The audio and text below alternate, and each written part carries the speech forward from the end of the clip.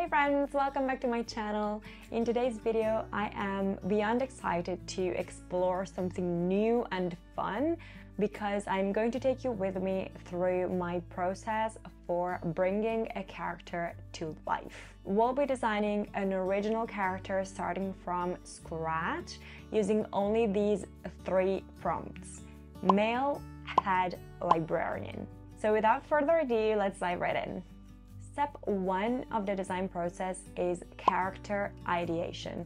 That's basically about knowing the character better. With the prompts in mind, I brainstorm and develop new ideas related to the character to establish a clear vision of who he is, what he looks like, and how he fits into the narrative or world he inhabits. What comes to my mind, for example, when I think about a head librarian, is someone patient, meticulous, probably slightly introverted, but also wise and approachable, and certainly with a deep love for books. I picture him wearing classic and timeless outfits at work, such as tailored trousers and blazers, button-down shirts, vests, everything with primarily muted colors and earthy tones. He could be carrying a leather briefcase to work containing his notebook and pens, for example, a planner with his schedule, meetings and appointments, maybe an eyeglasses case to keep his glasses safe when he's not using them, and also a set of keys or a badge maybe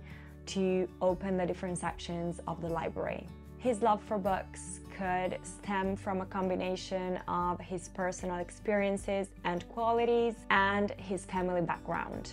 Maybe he grew up in a household where education and learning were highly valued, and one of his fondest memories from his childhood could be reading stories around the fireplace with his parents and his siblings every Sunday evening, for example. So what I do in this phase is basically think of my character inside and out to have a clearer vision of his key attributes, personality traits, background, and goals and motivations. While coming up with ideas for my character, I like to arrange them all in different key groups to form an organized structure that I like to call a character map. This map basically helps me form a more comprehensive view of the character and also better develop his attributes as I come up with new ideas. Once I'm done with the map, it's time for research. I look for inspiration online and gather references of different types to get a better understanding of how to visually communicate each and every concept that I have collected in my character map. I usually like to use Pinterest as a search engine for my images, but for this video I'm using Unsplash that offers copyright-free images. Then once I download my images, I arrange them using an app called Pure Ref to create a sort of vision board that follows the structure of my character map.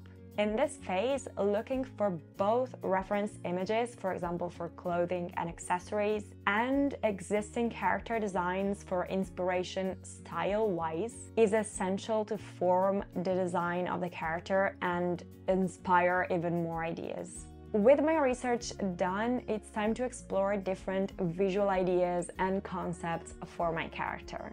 I start with a few silhouette sketches to explore the shapes and proportions of our male head librarian, experimenting with different body shapes, hairstyles, and outfits. This phase is all about creativity and exploration, and the goal is to generate loose thumbnails using clear and readable shapes that make the character recognizable even in simple forms. Once I come up with around 5 to 10 silhouettes, usually I then select my favorite ones and also mix some parts of different silhouettes if needed and begin the sketching phase. This is where I sketch out rough concepts to capture the essence of my character, exploring different looks, outfits, and also different variations for the same silhouette. The important thing is to not be perfectionistic in this stage, but instead put down anything that comes to mind without worrying too much about the details. Once I have a few strong concepts for my rough sketches, I move on to the refinements phase. I take the most promising sketches and develop them further, adding details and making adjustments to enhance the character's design. This is where the character really starts to come to life. Clothes and accessories take up an important role in character design, so it's essential to explore appropriate attires and accessories that reflect the character's personality, background, world they live in, and that are strictly connected to their job or hobby and their role in the story. Next, let's talk color palettes.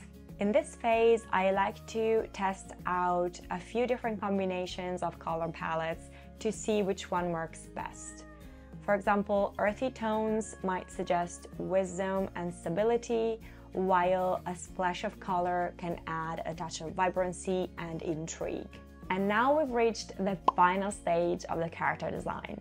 After picking a color palette for the character, the final step is to render him in a pose that captures his essence and then create a polished color version of him. This is where I finalize the colors and apply some finishing touches, focusing on the details and ensuring that the character's personality really shines through.